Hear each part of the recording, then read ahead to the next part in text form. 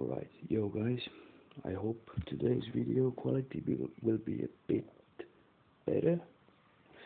I had some flickering going on in the last video. It's the lighting, man, you know, but what can I do? Alright, I was thinking about making a little bit of a longer video today. By the way, sorry about the quality, man. Everything's so expensive in this country, and I can't afford, a real phone, let alone like any decent internet.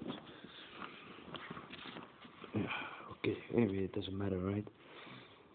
So this video is I'm gonna be talking about the homeless situation in this area here, which is Eastern Europe, right? Doesn't matter what country it is, really. And everything's gonna be from my own personal experience and point of view, right? So I might not cover everyone's point of view or worldview or opinions, but anyway, what difference does it make, right? But before that, I got a bit of today's weird shit that's happened to me, in news format for you guys. So let's see the weird stuff that's been happening. Okay, so there's this dude I've known for a long time, right? Now I've been telling this same dude for 20 years, man, that if he wants to meet up with me, no mentioning anything about alcohol, he better have his own money, and especially he better have his own cigarettes, man. But yeah, then I've blocked the guy, from calling me. I don't know, maybe 40 times. And yesterday was the last straw, man. Because he still doesn't even understand why I blocked the guy, right? Him. Because, the thing is, as we meet up, the same thing still happens, same story. He still asks me to buy him beer, still asks me for cigarettes, and as soon as that ends, the guy moves on to the next victim, right? So I saw the guy, and the same story. I was like, what the fuck are you doing here, right? Which was literally 2 minutes after I left my apartment. The guy just walks up to me. What is he even doing in this area? Anyway, God only knows, right? Maybe it was an agent of the Matrix. Glitch in the Matrix. Who knows? At the end of the day, nobody can understand or decipher these demons, right? Now to the main topic. I got my little note paper, so I won't forget about nothing. So, first topic.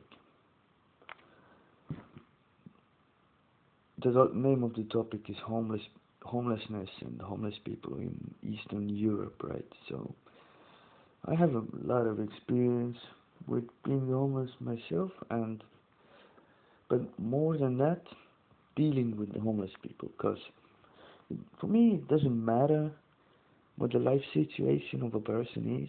Really, it doesn't. I mean, if the person is halfway decent, I don't mind, talking back to anyone who shows any interest to me. So let's continue. So what about smoking, right? So in Eastern Europe, 90% of people smoke cigarettes. And they're expensive these days, right? So how do the homeless people afford cigarettes? Well, you may or may not like the answer. They all collect cigarette butts, and the forced to, right? Even I do. I have even these times, right? If I run out, I'm forced to go and look for some cigarette butts myself. So what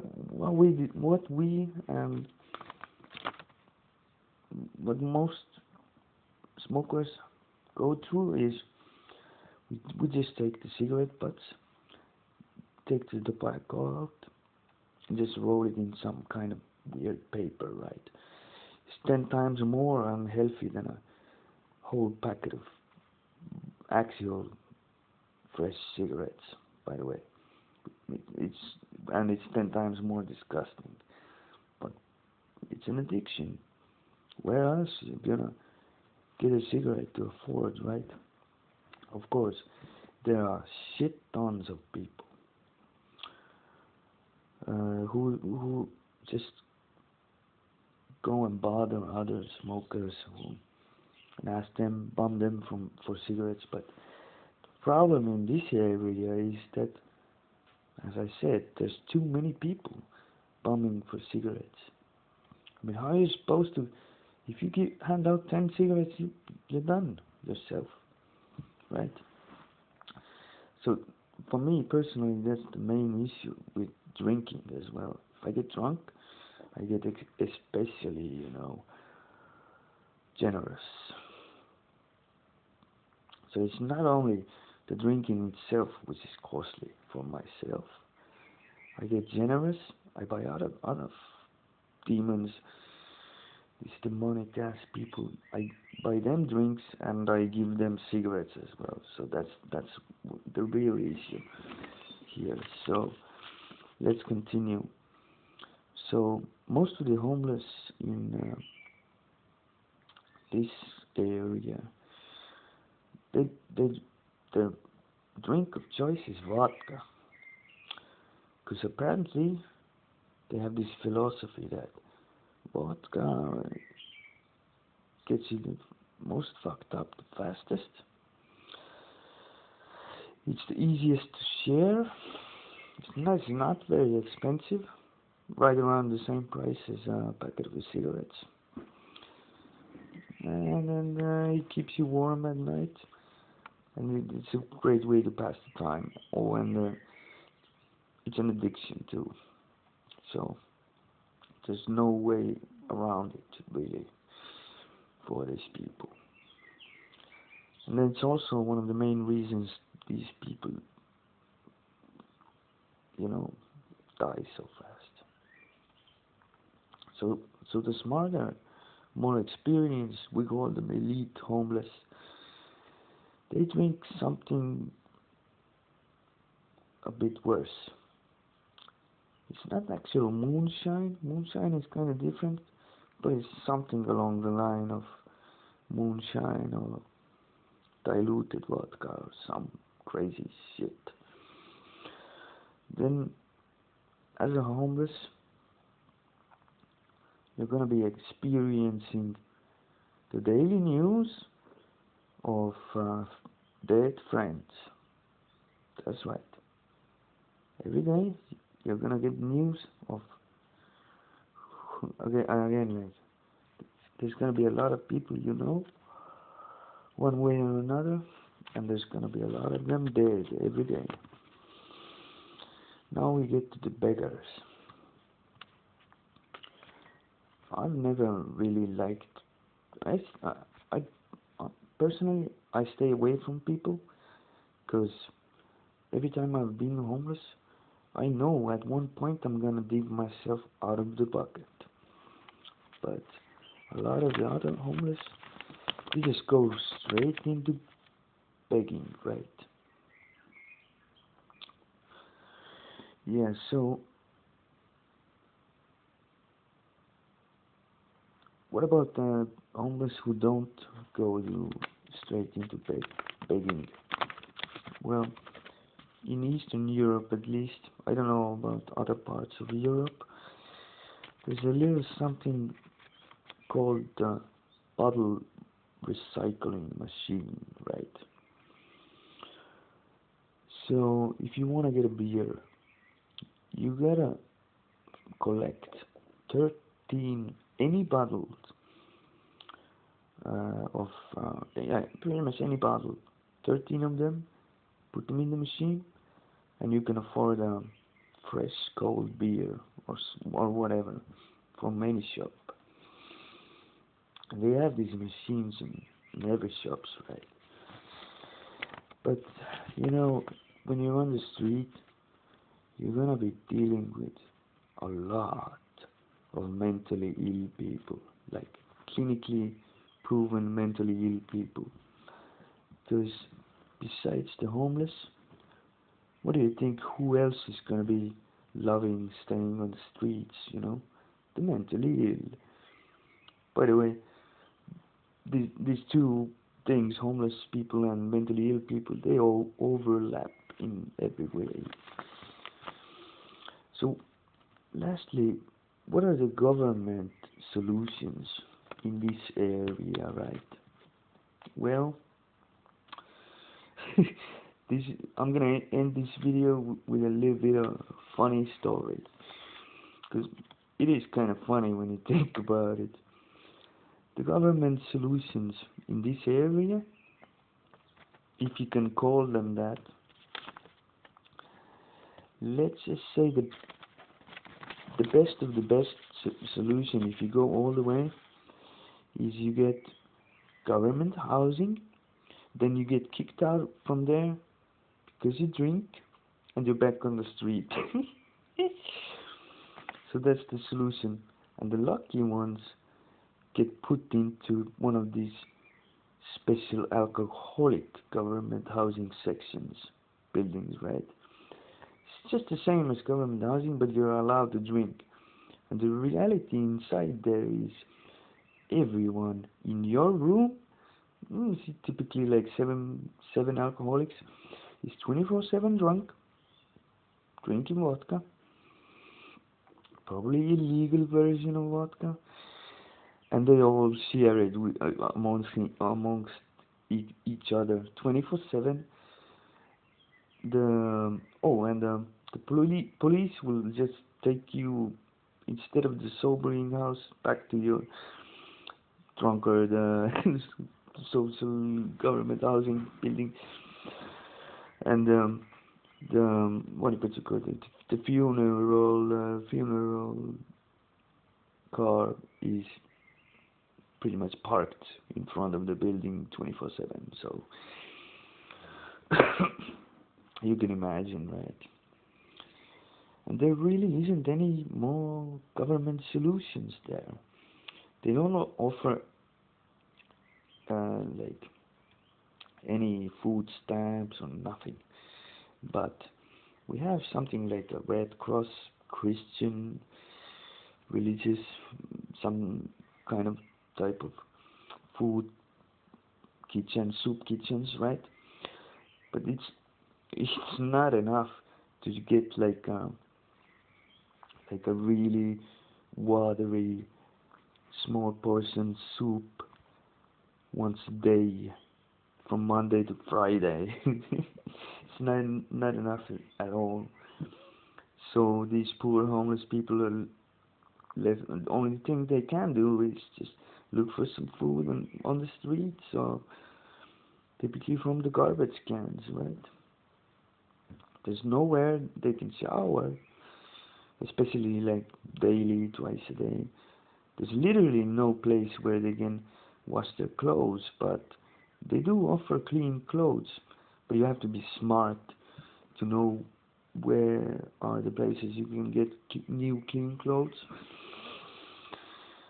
Oh, and typically most of the homeless don't have their own size anyway, so it's hopeless for them.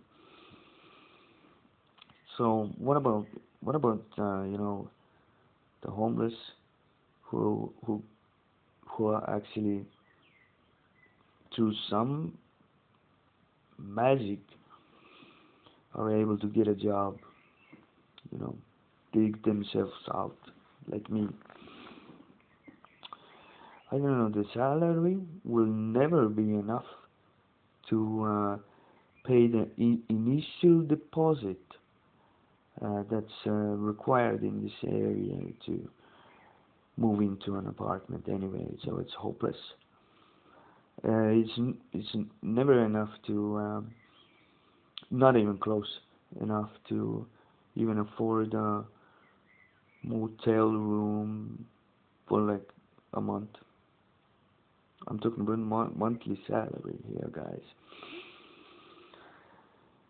But once you somehow do get the initial required payment done, then the salary, probably will be enough to afford the initial payment and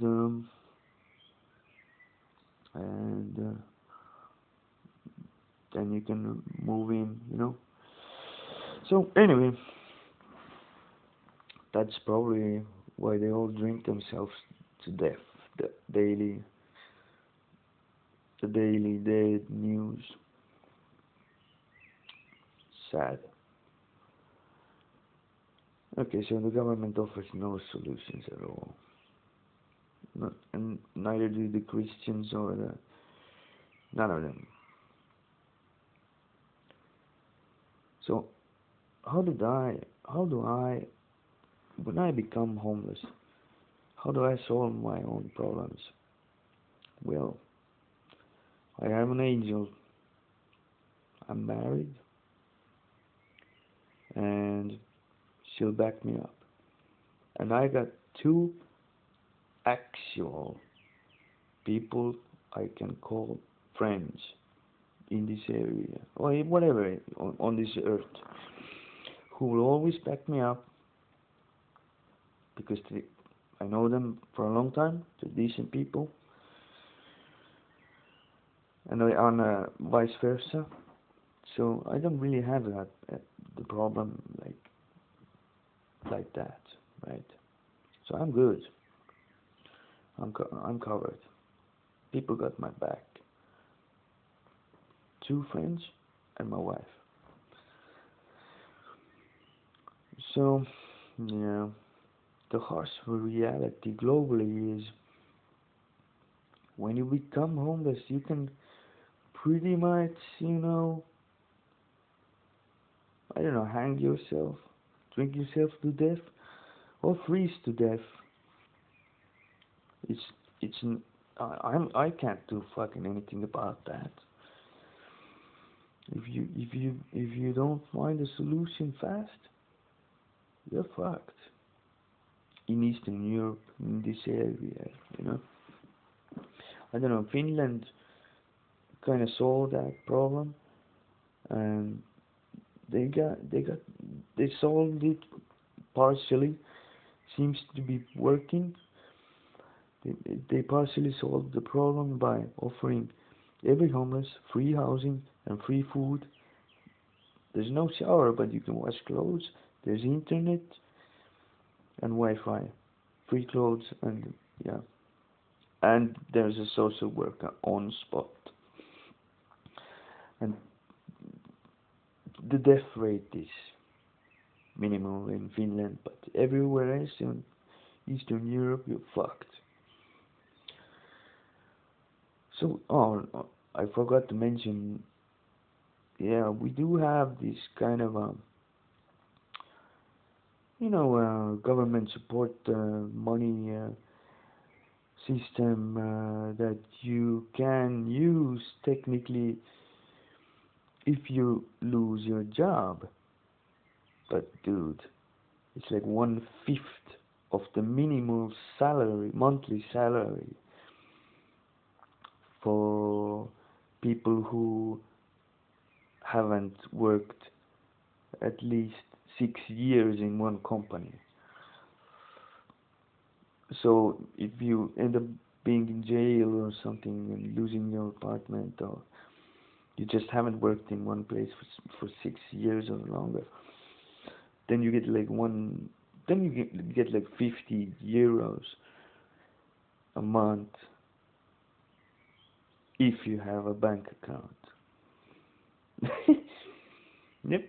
Hope you enjoyed the video and drop your comments. I'd really love to hear what you guys think about this stuff. I know what I think about this. And that's the main reason I stay away from all y'all fucking people. I never make new friends. I never talk to anyone. I avoid the people like a plague who know me somehow or think they know me. Yep. What else can you do? It's a dog eats dog world. I hate that it is like this, but it is what it is, guys. Stay safe. Peace.